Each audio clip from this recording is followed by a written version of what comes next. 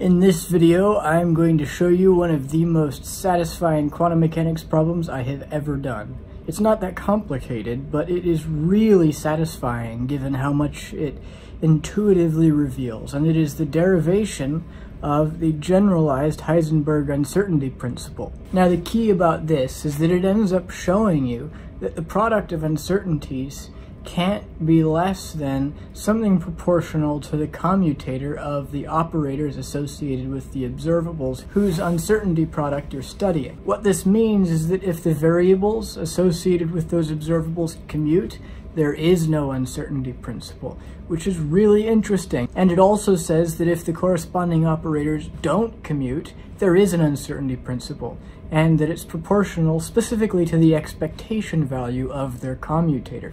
Now, this reproduces the famous XP Heisenberg uncertainty principle. It does not reproduce energy-time uncertainty because there's no time operator. That's something you have to discuss separately. But it is consistent with every other concept of uncertainty in quantum mechanics.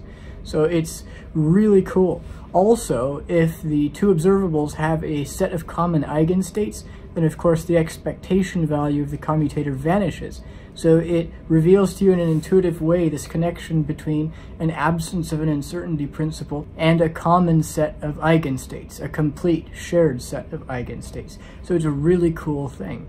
And because it's not that hard to derive, you can derive it by applying a few famous mathematical inequalities to a direct expression of the product of uncertainties. It ultimately is really satisfying because you get this beautiful famous result that gives you some technically sweet results so easily. It's really just really satisfying. Anyway, here follows the math section. It is now time to begin the dramatic and stunning calculation of the Generalized Heisenberg uncertainty principle. Unsurprisingly, the first step is to write out the definition of uncertainties. So we have these two relationships here, which gives the square of the uncertainties of arbitrary observables. I haven't specified what Q and R are specifically, because we want it to be a generalized uncertainty principle. But anyway, the point is these formulas give the square of the uncertainty of the observable in terms of expectation values, ultimately, of the operator that describes that observable in quantum mechanics. It turns out that it's convenient to express this outer expectation value explicitly, but it's convenient in this calculation to leave this inner one just written in terms of this angle bracket average sign. It also turns out to be convenient to rewrite this square as a sequence of factors in both cases. Next, Hermitian operators can be taken to act to the left or right without changing the value of the expression because of their Hermitian nature.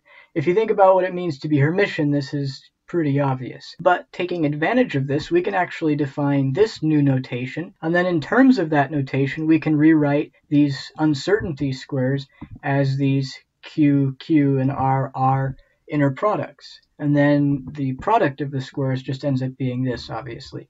Now, this is an equality, and it turns out there are two inequalities we're going to use to rewrite this side of the expression in a useful way, and that will turn our equality into an inequality. And the final answer, of course, the Generalized Heisenberg uncertainty principle, will take the form of an inequality. The first of these inequalities that we're going to use to rewrite this side usefully is called the Cauchy-Schwarz inequality, which is true for any inner product.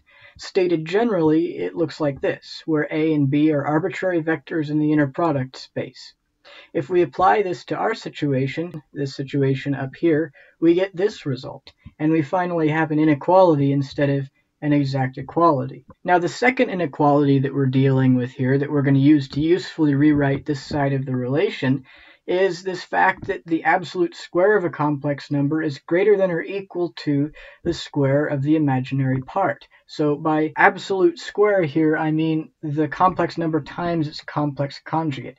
Now, the specific complex number we're dealing with here is this. Now, we can write out its imaginary part in a useful way. If we take this and subtract its complex conjugate, then we get 2i times the imaginary part. And so we can just divide that out to get the imaginary part.